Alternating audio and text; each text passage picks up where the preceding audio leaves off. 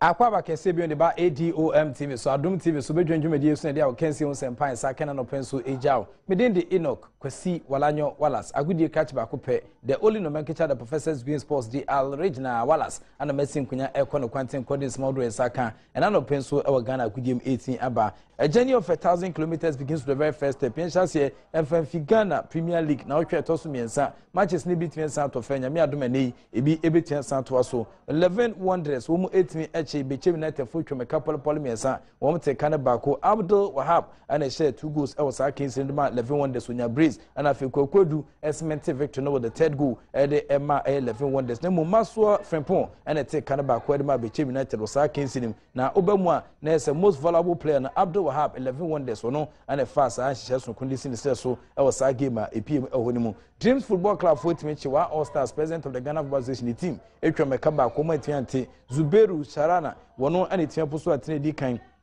I was a case in Malki Kwani Chimbia, Ness and Nasco, MVP, no, Elkodema Zuberu, Sharani, Wono, Isia Kind, Edema Dreams Football Club. Mediama Sporting Club 1, Kumasi Asante Orokoziu, and also Kwame Boatin Penalty, and Unya, Edema Mediama Sporting Club, will convert his sport kicking into a goal. Emma Enra, Kotoko, and Suchimo, Felix Annan, goalkeeper for Kotokono, and Enya, most valuable player, Elsa against him. Ashanti Go Football Club 1, Karela Football Club 0, and also Richard was Ajiman, Ashanti Go Football Club, Nabrantino, one a Pusu Saturn, Nasco player, no, Elkoma, Apia McCarthy, Ashanti Go Football Club, and Usina Kain, Sanson about for Kachia, one switch Biana Stars, Ekram Kaminu, one Antimi Anti, Musa Nuhu, one a Pusu Atini Kanafe, Aminu, Mohammed, Eshe second Guno, Ede Emma Wafa, and Aminu Mohammed, ya. Wafa for Branty, we most valuable player. I was Sanchi Shenim. Intala is 2, and I feel Liberty Professionals you. Be a Branty about quality, and Joseph Bafo Jau, when you brace or she 2 goals, I was against him. Okay, Kwanich Rima, there's a Joseph Bafo Jau, Intala Sabranti, one no understand for the most valuable player after the game. Mysterious Ebusia Bonto drafts, so IDK, ID Pandi, one more any across of folk, phobia, never say that I should look at Cananum, Yamia Drum and Net, or Cape Coast Sports Stadium, no, a whole anom there against the beating and Santa. So, Blekum Chelsea, ni Elimina Shas against no, and also a pian their shedda, but then with that potty and Sakis in the Basson day will be 8 me and Chile, Elsana Shano, ACL Comu. Eka and each day more Ghana Premier League against the Cassie 20 PM dia, Neza Branty and Sharani, Zuberu, or say I can Edema Dreams Football Club and Ra, woman anything as I am Kunyano, and my Dreams Football Club for 8 record victory. No, Coach Abdul Karim Zito, a head coach at the Dreams Football Club after the game. Coach Edin Kumoijai. Yatimashe, and to know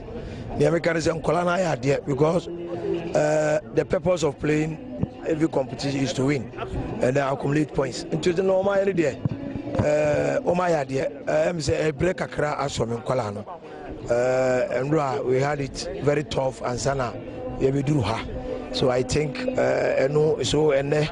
I'm trying to manage the situation, you know. Now we are going to rest for a day and then see whether we can come back before Hasselhoff match. So far so good. At the end of the day, it's better than the previous ones. Yabo, and then so Yabo. I mean, you see, nobody went to the referee for anything. So at this level, there, oh my idea, we hope they will continue doing that. Coach Abdul Karim Zito, Dreams Football Club for head coach Nathan and Cancer Papai after the game or record a victory no pay and started to join the Sancho man for Sapo and Nansu Bruta. But the Komubion Alhaji Abubakari Stupari, one and a head coach Edema Wa All Stars Football Club no, one also Nara Hosem Ejai. We have a problem with scoring. My boys some of majority of them are young, they are still coming up, and I think they need time. So Hafiz and the likes, actually their absence is felt. But I think that as we still have more days to go, we'll work it out and make sure that at least we come out from the woods by way of scoring. I am not happy with the current situation, but for pressure, I can assure you that my heart is bigger than my body, as you are seeing me. For the pressure, no. But I think that by now I should have at least 4 points. Wow, Stars head coach HSA Onona Kuma Esosin every day na ene nti ohwe anim se nyame adoma matches awodo aka omanim no won be yenkonya ehonum yenko league log ne so na fihwe sana nema AC ekoso de master times for madama wom na design share so creating sabijan no Ashanti Gold Football Club for that first on the league log with 9 points wom about 3 matches out team sampa nema ekwe de mom wafa at the second with 7 points James FC that third with 7 points Interlies at the fourth with 6 points where first 4 teams are wom at the league log no so oba sewa Mediama Sporting Club at the fifth with 6 points Dwarfs for the sixth with 4 points Ashanti Gold Football Club for the seventh with 4 points Kumasi Saniko at the seventh I beg your pardon one more 4 points now for Bichem United at the 8th with 3 points now for Elimina Sharks at the 9th with 1 point Accra Football at the 10th with 1 point Karela Football Club at the 11th with 1 point Aduana Stars at the 12th with 1 point Wa All Stars at the 13th with just a point now for Liberty Professionals at the 16th one any point be a was Sanchez from Kukra and also 18 etudwa ehonimuti who can when ichim erese na nyama AC cost no dia na say Aduana Stars Wa All Stars Liberty Professionals that team see one more aso ayehye e league log ne so nyame adoma e be kom na fair se na hye na ABC akọ e dia mom yemra goal scoring chart ne so dia Aminu Mohammed Wafa no sina kan with 3 goals and afi Abdul Wahab se kan ma 11 wonders one also e 3 goals we mu joint top scorers e was throw honum after say about 3 matches no team sampa averagely na say bia match ba ko bia no mposo wana enye bad sa so na Momoni Shafiu Ashanti Gold Football Club 2 goals Joseph Bafo Jewusi akama Interlies so 2 goals Victorien Adebayo Usi akama Interlies so also 2 goals na afi so Samuel Bempon Usi akama Dreams Football Club or just a goal and afi so Stephen Amankuna Brekum Chelsea or 1 goal na Bright and Liberty Professionals 1 goal Richard Danso Wafa ano sina kan ono so e wo go ba ko e da honoma e twen wo me say as time goes on our Premier League no won betin ankonya bi e wo sa dwumadi a eno so e betin asa todwa e honimu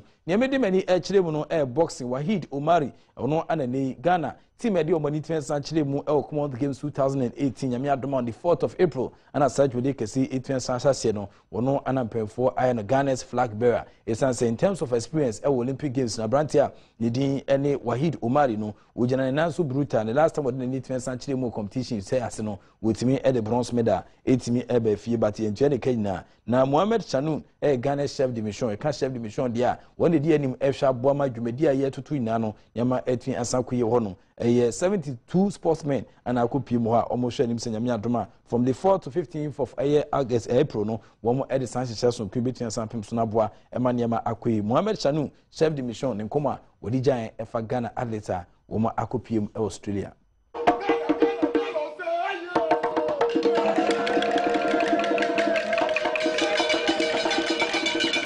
Our performance is going to be much better than our previous engagements in the Commonwealth Games because of the preparations that we are putting. We have about 7 disciplines participating and then some para activities. Cycling, athletics, badminton, female hockey. All Ghanaians should push us to make sure that we get there, especially out we need some sponsorship.